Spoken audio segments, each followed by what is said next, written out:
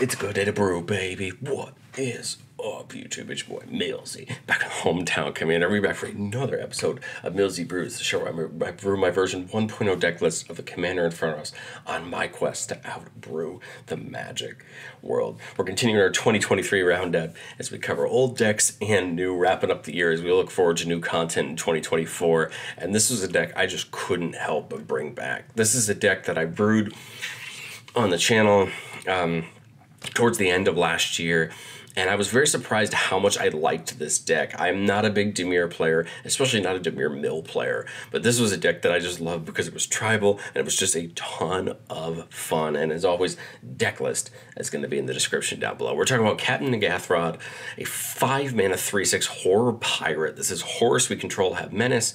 Whenever a horror we control deals combat damage to a player, if that player mills that many cards, at the beginning of our end step, we choose a target artifact or creature card put into an opponent's graveyard that was put there from their library this turn, and we put it on the battlefield under our control.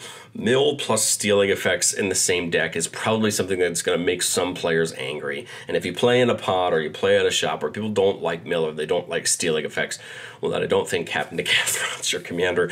But if you're playing a deck, you're playing at a table that always plays a little bit of power, likes to have a lot of fun, I think this is a deck that could have a good time into a lot of other decks. He's only 5 mana. We have a lot of really fun horrors, and I think our goal is going to be get horrors on board, get our opponents to mill some cards, and take some really fun things to build our board state.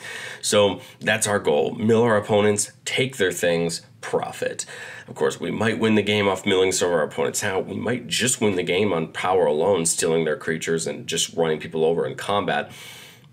I think more often than not, we're going to probably win by milling, maybe some combo or two we'll talk about, or just the amount of interaction we have with our opponents. And we're going to play a little bit of control as well. But I think the main way we're probably going to win is just milling our opponent's resource out. Now, anytime we play a mill deck, we need to keep something in the back of our head, which is that there are decks in this format that care about dumping things into their graveyard. If you're playing a Muldrotha deck, or some of our other graveyard-minded commanders in either Golgari or Sultai, you need to be very careful how much of their graveyard you mill, only because they're probably going to thank you more than they're going to groan at you for milling for them. And if that's the case, that's the table you sit down at and you realize someone's playing that deck, do what you can.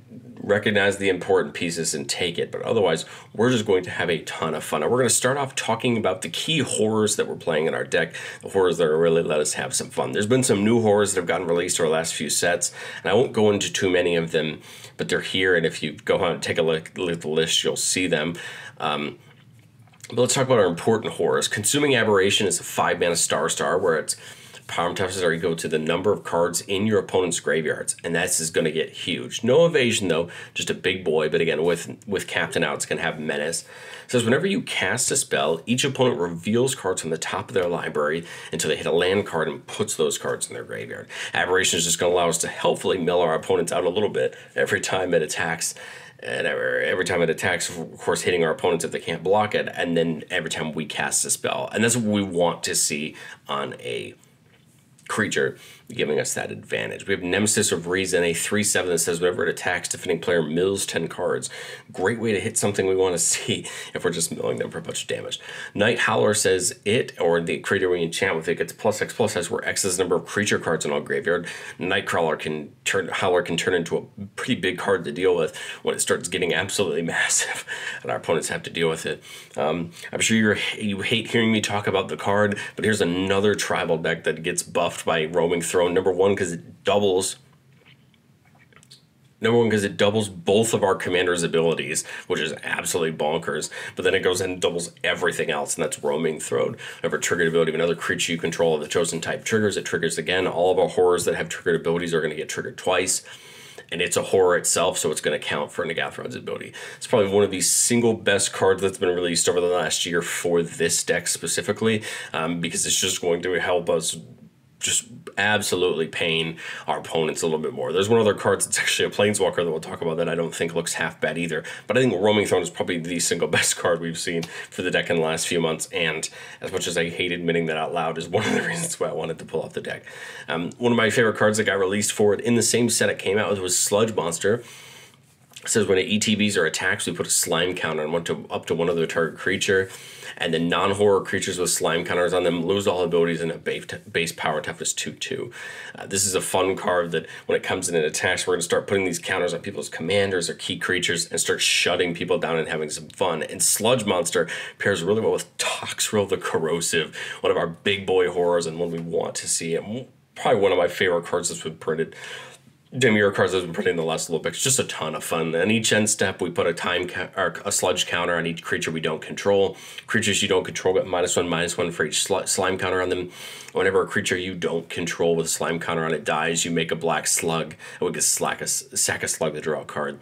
This, of course, paired with Roaming Throne or Sludge Monster, it's just going to start machine gunning down our opponent's board.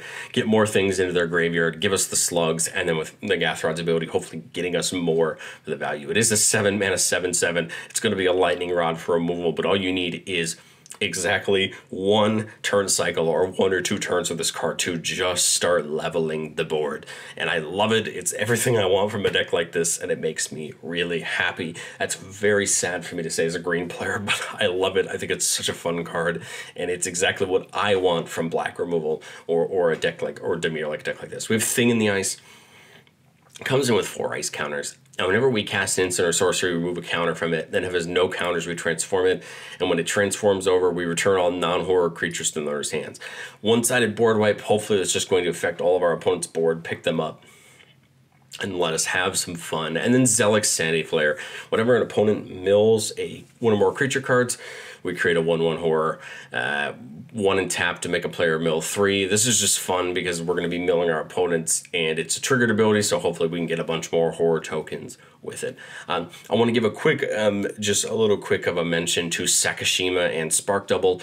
These are in here so that we can copy Captain Nagathrod and get more triggers of it, but we can also copy any of our other horrors and get their effects more than once, and hopefully just start to gel and take over the game. We have so many cool horrors in the deck. I didn't get to talk about all of them here, but again, things like Sakashima and Spark Double allow us to copy them and have some fun. Okay, well, we talked about mill.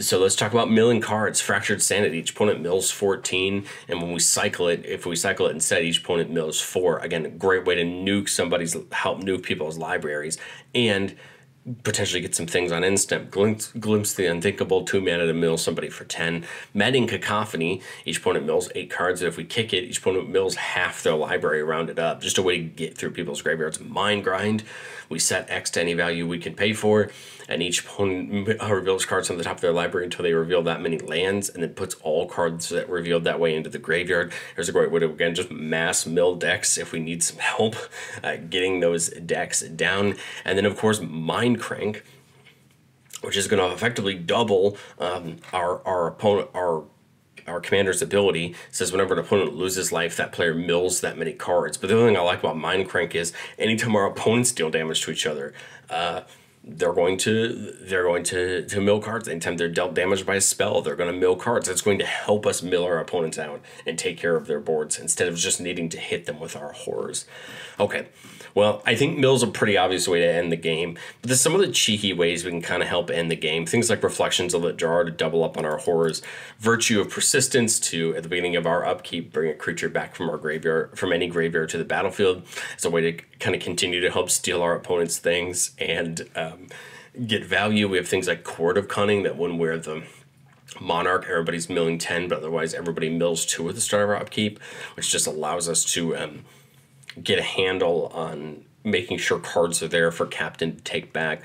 But we do have a pretty deadly combo in the deck, and it's between Eater of the Dead, a 5-mana 3/4 horror that says for 0 mana we tap it, or we can take 1 creature from any graveyard and remove it from the game, so exile a creature from a graveyard, and if we do, we untap it.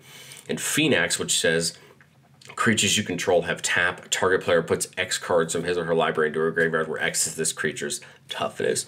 So how this combat effectively works is we're going to tap Eater of the Dead for Phoenix's ability to have someone mill 4, because that's Eater of the Dead's toughness. We're going to then try to untap Eater of the Dead by hitting somebody, getting a creature out of their graveyard, and hopefully, if our opponents are playing enough creatures, we may ideally be able to mill all of our opponents out for a game. Of course, we can also use our creatures from our graveyard to untap it if need be. But again, the goal would be to start nuking our opponents. Phoenix also really works well with these creatures that are star, where star is the amount of cards that are in people's graveyards, like Night Howler and Consuming Aberration. Because then we could be nuking somebody for 25, 30 cards at once. And it's going to be very tough for our opponents to deal with that. One, if they're not playing things like the Shuffle Titans or those graveyard decks to handle us milling that many cards. Yes, this is a Magic Christmas land where we see all of these things. But again, I think we're going to get to a point where it's a plus side if we see it. Otherwise, I think we're just going to create a lot of trouble for our opponents with some of this mill and some of these effects that we have. And then being able to take their best things if we want them, which I think is going to be really fun. I like this because it's a mid-rangey deck. It's going to mill. It's going to be hard to deal with the Menace. But we're playing 2 Jace Planeswalkers that are actually both pretty cool. Jace Memory Adept. The 0 says target player puts the top 10 cards of their library into their graveyard. This is beneficial when the captain's out because then we get to see a bunch of extra cards. And the -7 is any number of target players each draw 20 cards, which could potentially help mill out our opponents by them just drawing. And then Jace the Perfected Mind. The -2 says target player mills 3 cards. And then if that player's graveyard has 20 more cards in it, we draw 3 cards. Otherwise, we draw a card. And the -6 has a target player mill 3 times X cards. I like this because we could plus it up to start getting our opponent's creatures to be a little bit less good, start milling people out and drawing cards once they hit a certain point. And then if we needed to, we could put this right down, -X to mill someone for 15 if we needed to, and just start hurting them. Again, this deck, for some reason, was always interested me. It's always been a ton of fun. And I hope this is the kind of deck that interests you as well. But let's get into the cards that I thought about really adding, but I just couldn't get in there. They were cards that I wanted to. I think they're well worth the spot. But maybe if we were to test this deck and take it forward, we might consider. The first is Bruvek the Grandiloquent. Of course, one of the most popular mill commanders of all time, especially for Persistent Petitioners, a card we're not playing, of course, because we're playing the Horrors. But it says if an opponent would mill 1 or more cards, they mill twice that many cards instead. Of course, a complete combo with Maddening Cacophony. If you kick it with a Bruvek out, all your opponents are milling their entire libraries, which of course is a quick way to end the game. The only reason Bruvek isn't in here is just for the cost. It's about to get that great reprint of Ravnica Remastered, so I'm sure this card's going to go down slightly, but I think it's worth being one of the only non-horror creatures you play in the deck. Again, just because with Captain, it's just going to keep nuking people from more into more cards. We could throw in that other Sakashima we're not playing, again, just to give another option of another copier, and have the option to bounce this Sakashima back to our hand to copy something else if we want to, where Spark Double and the other Sakashima are just going to be stuck as being what they're going to be. So that's another option, a way to kind of have some fun there. And then we're playing Strionic Resonator, but we could also bring in Lithform Engine as well to try to double up on Captain's ability at the end of turn by paying 2 mana into either Strionic or Lithform Engine to copy it and get another thing back. I think that seems fun. You can also use Lithform to copy a lot of other things or copy spells. But I just think it seems really fun to pay 2 mana and get another thing back through the Captain that we had to mill out. But let's get into the Goldfish, and I would love to hear what you guys think down in the comments section below. We start with a 5-lander, which I feel like is not what I would expect in a deck like this. But I say let's take it. Turn 1, I've got nothing to play, so I'm happy to play that Temple of Deceit. Let's scry 1. We see an Arcane Signet, and I'm happy to keep that on top. Turn 2, we can play that Aquifer and tapped, but I think we want to play an island here and get that Arcane Signet down. We still can't get our commander down turn 3, but that's okay. We draw a Restless Reef. Get one of our tap lands in here and get the Chromatic Lantern down. So now we're really ramping well. We have another tapped land or 2 we need to put in, but that's okay because we've got some good mana here. We'll put in another one of our tap land, but we are at 5, so we can play the Captain. We see Grazilax. Whenever creature we control becomes blocked, you may return it to its owner's hand. Whenever one or more creatures deal combat damage to a player, draw a card. And we have Guilt Feeder. Whenever it attacks and isn't blocked, if any player loses 1 life for each card in their graveyard, which can be a great way to nuke our opponents for damage. I think we get the Captain down. Although we won't see our opponents mill any cards this turn because it can't attack, I still think it's worth getting it down and getting it set up. We'll put the Reef in tapped again because we do need to start getting these tap lands in. Now we're up to 6 mana. We have the Graz for 3, but I kind of like Guilt Feeder here for 5. Get it in, get it started. Captain, if it has a great attack and hit somebody in, and mill someone for 3 and potentially get something back. The next turn, we see a Time Wipe, which is a great card, giving us another turn. Memory Plunger is a cool card, playing something out of somebody's graveyard.